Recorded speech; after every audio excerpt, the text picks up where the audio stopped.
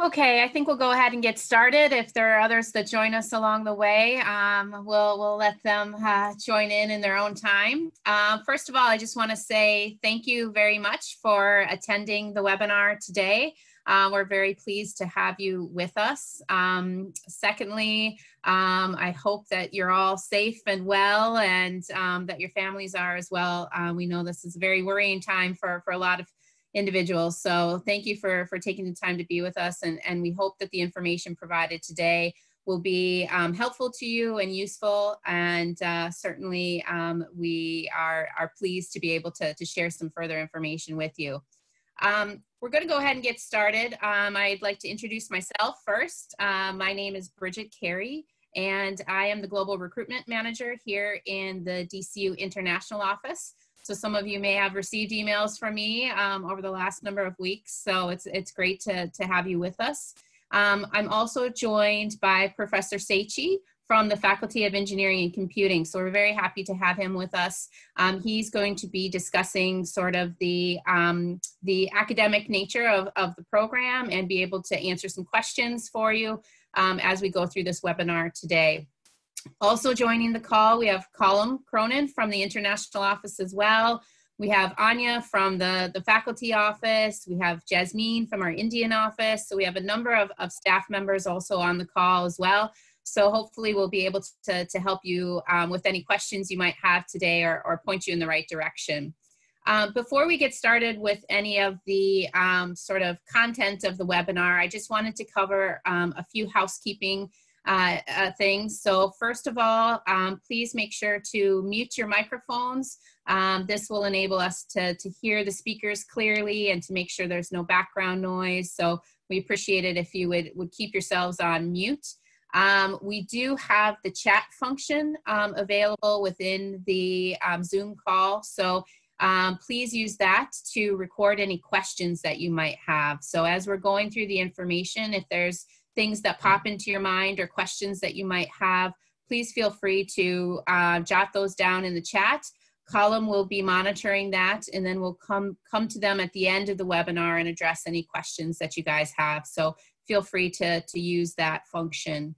The presentation will probably take somewhere between 20 to 30 minutes. And then, as I said, we'll open it up for questions at the end.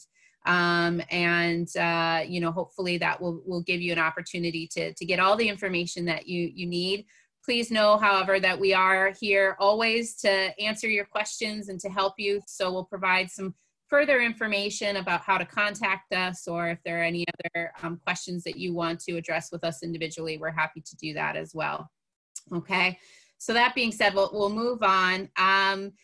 To give you just sort of a brief kind of overview of the current situation where we're at. I know some maybe of the participants today attended our webinar in April last month, where we covered a lot of the information regarding the COVID-19 situation and the university's response. That webinar was also recorded, so if you did not see that or would like to view that, please let us know and we can send you a recording of it. But just to kind of give you an idea of what the university's response is at the moment. Certainly we know this is a very uncertain time for students, and you know, you're faced with some difficult decisions at the moment. And really our objective is to provide you with as much information as we can in terms of making those decisions and having the details to hand in order to do the best thing for you, both academically and personally. So currently we can tell you that the university campuses are still closed. We are following the guidance and advice of both the Irish government as well as the health service executive and other public health bodies in terms of our response and interactions on campus and what we're doing. So we're watching those very carefully. We're in constant contact with those organizations in terms of how lockdowns might change, how restrictions are being lifted, and we're adapting our responses as that happens. So please know that we're working hard behind the scenes to understand the situation and do everything that we can in a timely manner and inform you of that as well. One of the things I suppose that we wanted to do for students in this time is really try to provide you with a little bit of certainty around your options and the things that you may be able to do with regard to your plans for 2020-21, and particularly around what that means for the achievement of your degree, as well as your employment opportunities and things you may want to do after you finish your degree. So hopefully we can provide you with some information along those lines. But please know there are things that are still in flux that we may not know, and that we're still working through a number of things. But we're here for you, and we're happy to help in whatever way that we can. You will all be aware that DCU launched a number of weeks ago the Online on Time initiative. And again, this was really in an effort to provide students with some guidance around what the academic year for 2020-21 might look like, and hopefully give you some indication then in order to make decisions. So at the moment, the online on time model is that online, or semester 1 will be delivered online for international students, and that we will hopefully flex to a hybrid or on-campus provision for semester 2. So we'll continue to inform students as to what that might look like, and what the university will be able to provide. But this is what we're working with at the moment, and what we're advising students about.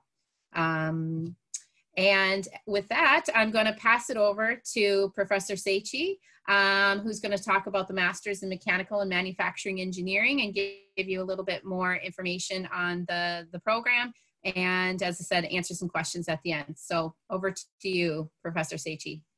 Thank you. Good morning, everyone, or afternoon or evening, wherever you are. We are going to talk about the Masters in Mechanical and Manufacturing Engineering program. So if this is not what you want to hear, you should switch channels now. Next slide, please.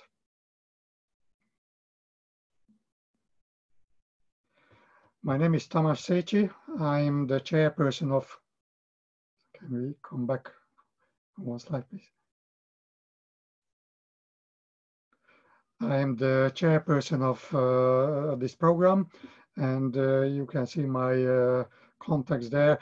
Now, to tell the truth, the phone is my office phone, which is not accessible at the moment. So basically, you can email me with any questions you need to ask. Next slide, please. Now, this master's program is in a widely established area, because it kind of unites mechanical engineering, which is basically the product design area, and manufacturing engineering, which deals with how you actually manufacture the products. So it is not a niche area, it is a widely established area. In this program, you will be using advanced computer-aided engineering tools such as finite element analysis, computational thermofluid software, and so on. And the good thing with this program is that it provides excellent job opportunities because it covers such a wide area. Next slide, please.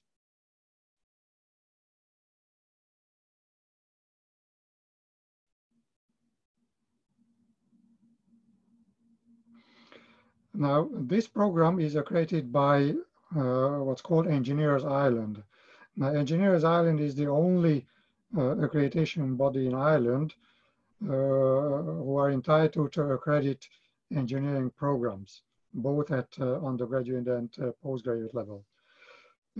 This program is accredited obviously at postgraduate level, at level 9, according to the qualification systems. What it means is there are two things. First of all, that it provides quality. So it's a kind of quality management system similar to ISO 9000. But most importantly, if you ever want to apply for chartered engineering status, which you would need if you need for a job like signing off major projects and so on. So this will give you the academic requirements. It will satisfy the academic requirements for the chartered engineering engineer status. Next slide, please. Now, this is the program structure. In order to get a master's, you need 90 credits. And out of those 90 credits, you will have 4 specialized modules, specialist modules for 30 credits. You would do a project for 30 credits and 4 general modules for the remaining 30 credits. Now, having said that, if you don't want a major, which we are going to talk about it in a moment, then you can just pick and mix 8 modules, and you don't need to have the 4 specialist modules. But I would expect that most of you want a major as well, and that would require 4 specialist modules as well. Mind you that the project will be running apart from the 2 semesters, first and second semesters. It will be completed by the end of the summer period. So the summer period is for project development as well. Next slide, please.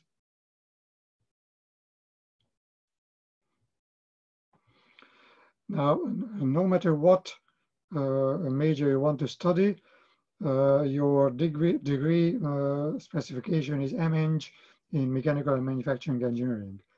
However, if you do want a major as well, then you can select from 4 majors: simulation-driven design, advanced manufacturing, sustainable systems and energy, or biomedical engineering. As I already told you, it is possible not to select a major, in which case you just get the MEng in mechanical and manufacturing engineering. Next slide, please. So here is the first major, which is called simulation-driven design. Quite obviously, this is the major for design engineers who develop products.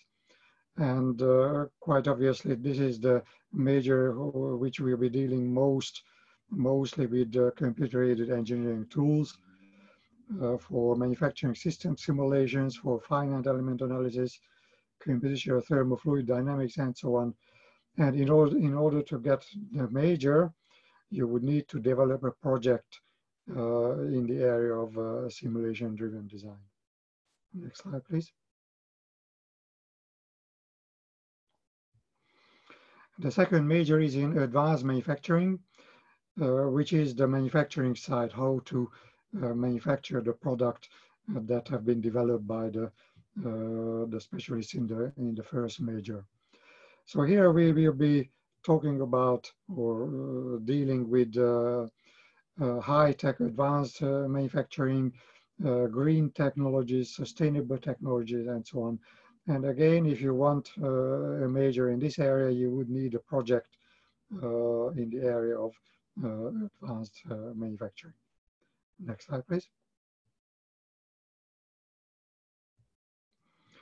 The next major is a new one, which is called Sustainable Systems and Energy.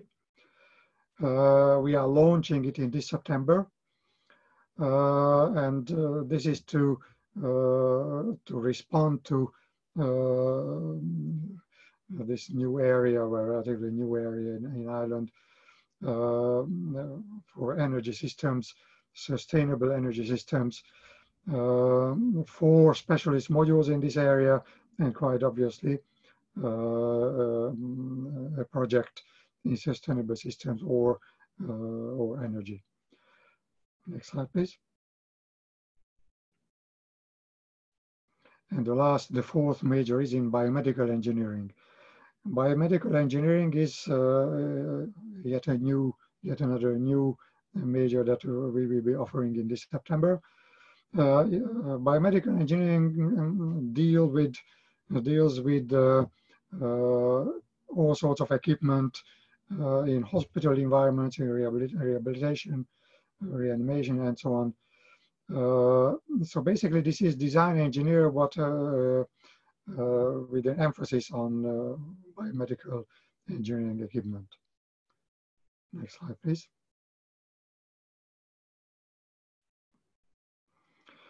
Now, the traditional way of studying is on campus. which quite obviously is not an option at the moment because the university is closed. So we are opting for remote access as well. Now, remote access is not a new thing because we have had quite a number of off-campus students already, people working in industry already and studying part-time remote access. But quite obviously the first semester will be in this mode as well for everyone. Now, we will be providing all sorts of materials to study remote access. For example, we will provide online materials using our Loop system. Loop is an academic environment where we can upload all the sort of materials. We will provide lectures on video, either direct videos from presentations of lectures or videos produced specifically for remote access students. There are no real labs in the master's program in terms of measuring something and the lab reports and so on. But usually we do have software labs for studying these computer-aided engineering software. Now, because we won't be able to open the labs in the first semester, but you will be able to download the student versions of all the software and run the software from home, and you will have the assistance from our lecturing staff using online Zoom sessions or some other means. So that's all from me, and now back to Bridget. Thank you.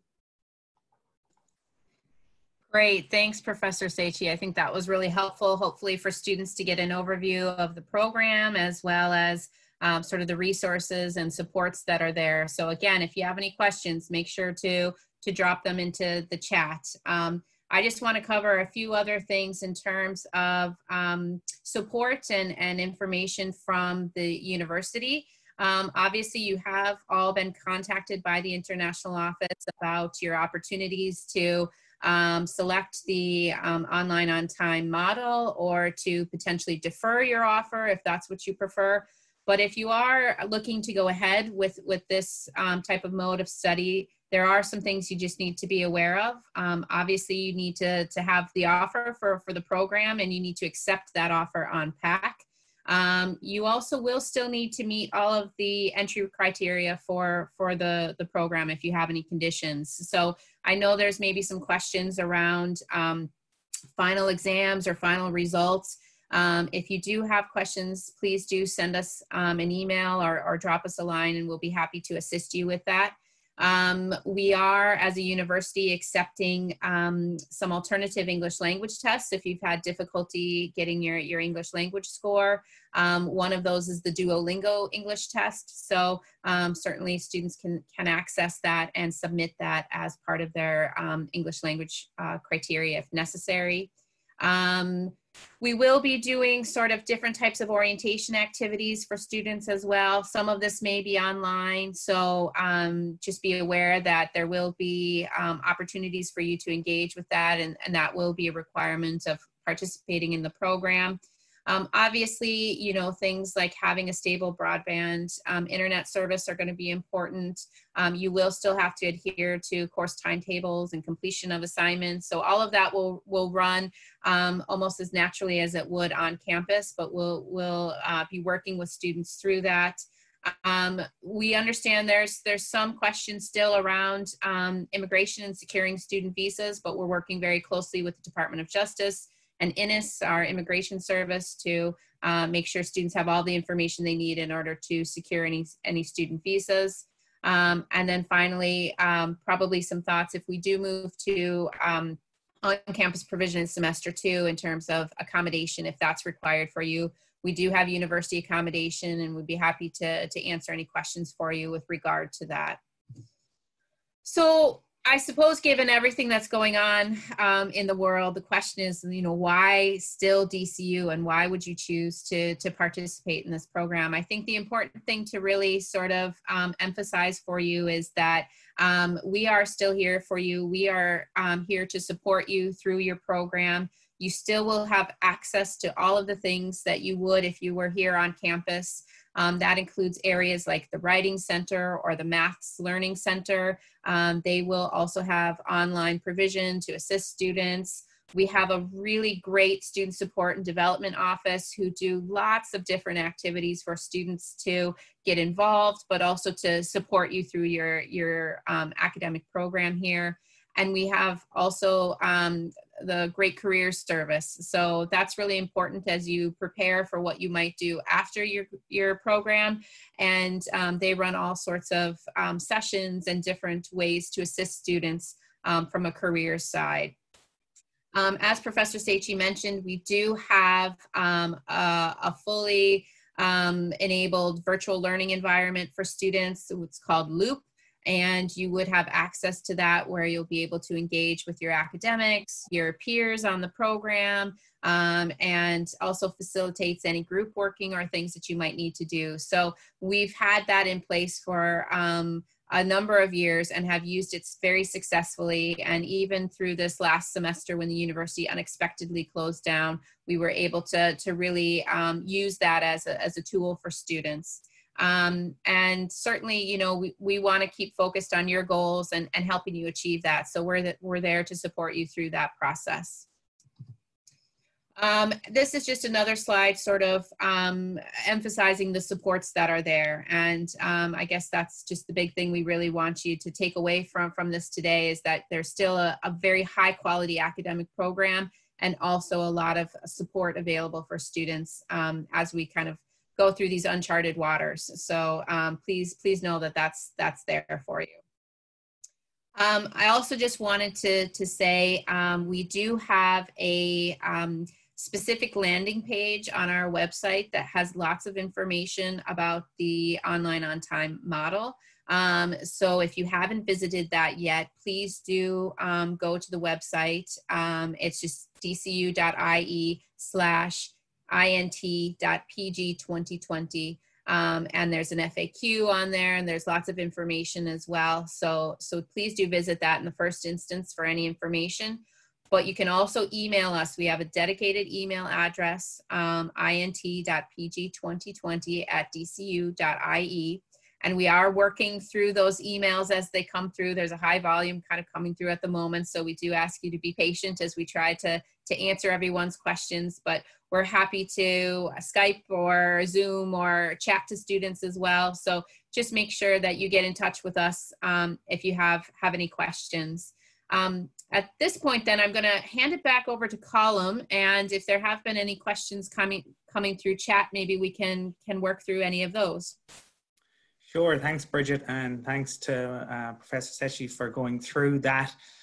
One of the questions that students, I guess, frequently ask, and it might be good to hear the academic perspective on this, is around that project in the summer semester and any further details on that kind of practicum project. Students, I suppose, aren't sure what to expect from that. So it would be interesting to hear a little bit more, if possible, on that.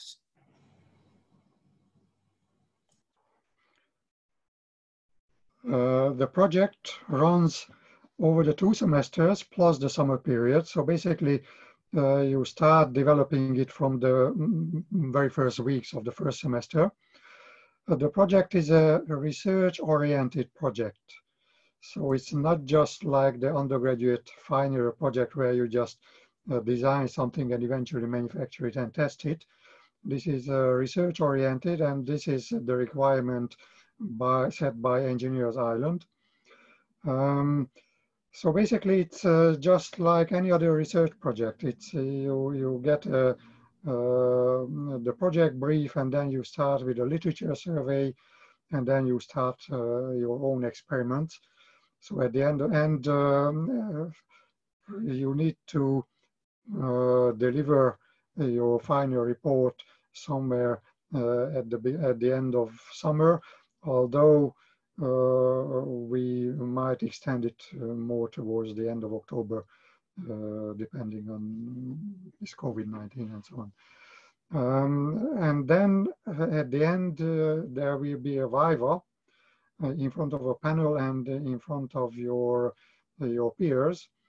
And this is yet another requirement by Engineers Ireland, so that you can communicate with other people of your project. So basically, it is a research project, and it also includes writing a research paper, a journal paper, an 8-page journal paper. It might not be published, but it has to have the same format and the same standard as if you are writing a conference paper or a journal paper.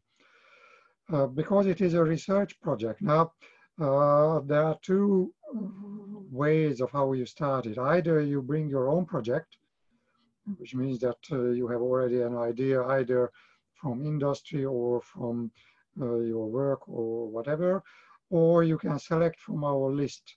At the beginning of the first semester, there will be a list going up of projects that have been initiated and developed by, well, the title developed by our lecturing staff, and you can select one of those, or you can, alternatively, you can select or pick one of your own projects. Brilliant. I think that's really useful for students to have an oversight like that. So thank you for taking the time to explain that. Now, one of the other questions that students frequently ask, I suppose, and I know you won't have an exact answer to this, but for international students who are going to be based around the world in different time zones, maybe you could talk a little bit about Loop and the VLE and how they will access resources, and if they can't attend a lecture in person, will it still be available to them afterwards? Well, the good thing with Loop is that it is accessible at any time. So even if it's midnight here, on your own time, in your own time, you can access it. Now, it hasn't been decided yet whether it will be live lecturing. Probably not, because yet again, there will be a problem with different time zones. So it's most likely that we will be recording, even if it's live lecturing, we will be recording it and then it will be made available on Loop. Or there will be no live lectures at all, but a lecture offline, which is recorded and just made available to students. Thank you very much. And I think I can probably address the other question that's come in is around an intake in January, and there is no January intake for this program. It's a September intake for this particular program. That's right. And the reason for it is that you must have a certain kind of sequence of modules. For example, research practice and methodology, which is a first semester module, it is needed for all the other modules. So it would be a kind of unwise to start to have an intake in February, which would be missing obviously this module. And also because of the project, because many of the modules you would be needing for the project. But if we have a February intake, that would mean that you finish the project before you actually get those important modules. So for the sake of integrity, kind of academic integrity, we only have semester one intake. Fantastic, thank you. I think it's really helpful for students to understand why there is no January intake, and that it isn't a decision that DCU takes lightly. There is a real rationale behind that. So thank you for taking the time to answer those questions. I think it has been really wonderful for students to have oversight and really get a chance to kind of hear from you about how the program will run. And I I think that really addresses all the questions that we have. Bridget, is there anything else that we need to discuss? No, I don't think so. I mean, hopefully that information was useful for everyone. Again, I want to reiterate the thanks to Professor Seichi and to my colleagues in the International Office and the Faculty of Engineering and Computing. I think that's been really helpful for all of us to hear from you in terms of the academic content of the program and how we envision this moving forward. I think it's important to note for any of the students on the call that you will be receiving more information from the International Office shortly in writing, more details around the program. We'll be asking for you to sort of think about what you want to do for 2020 and asking you to let us know how you want to proceed. So please do keep an eye out for those communications and let us know if you have any questions or comments or concerns, and we'll be happy, as I said, to address them as best we can. But if there's no other questions, we may sort of wrap it up there and just really want to say that, again, we appreciate your time. We look forward to working with you, whether that is in a virtual environment or here on campus. Ireland is here, and we would love to have you come and study with us and DCU as well. So, you know, just let us know if there's anything we can do to help. So if that's it, I think we'll wrap it up. We'll make this recording available. And just can I have a word? Yes. We have been running this program for more than 15 years now, and traditionally about half of the cohort is usually made up of non-EU overseas students, so we are catered for students from India, from China, so it's not a problem. Great. Yeah, I think that's really important as well, just to highlight the diversity of the program, the ability to work with students from Ireland and from other international locations. And certainly as you embark on an engineering career, we know those kind of multinational teams and things that you'll be working on. It's really great that you would be exposed to that here at DCU, and that you're working with academics who can help and support you through that process. So again, we just want to thank everybody for their time, and we look forward to hearing from you and working with you in the future. Please stay safe, stay well, and you know, take care of yourselves. And thank you very much.